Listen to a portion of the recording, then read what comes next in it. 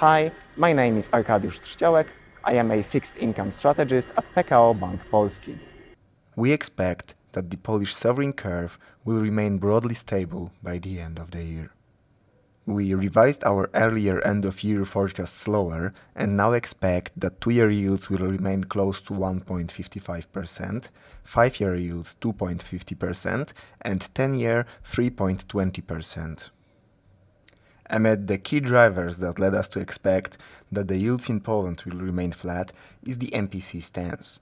The monetary body is keeping rates unchanged since 2015 and intends to do so at least until the end of 2019. Furthermore, inflation runs below the 2.5% target and is likely to remain subdued this year.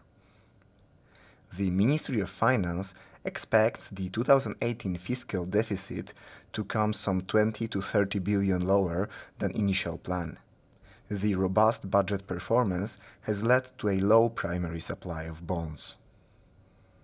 Despite positive local factors, the monetary policy in Europe and the US is likely to limit scope for decline in Polish yields. Fed hikes combined with ECB rate path discussion is pushing yields higher not only in developed markets, but in the EMs as well.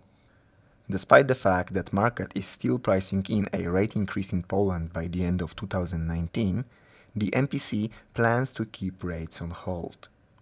We share the MPC view as our economists expect inflation to slow down by the end of this year, where CPI may go as low as 1.5%. Although inflation may increase in next year, the MPC is likely to ignore that fact should it be caused by administered prices.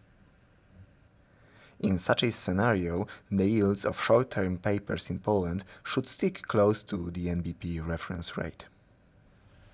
Although the bond supply in fourth quarter is likely to prove slightly higher than in third quarter, the net issuance will remain low due to large redemptions by the end of October.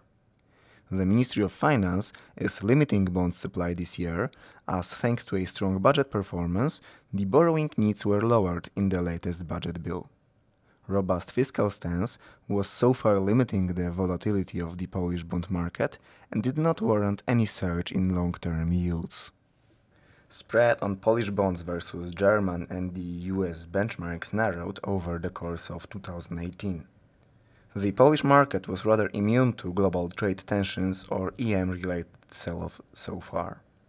Nevertheless, we believe that the scope for PolGB's outperformance is limited. The global drive towards tightening of monetary conditions, namely the Fed hikes and the upcoming end of ECB QE, should put a floor on yields in Poland.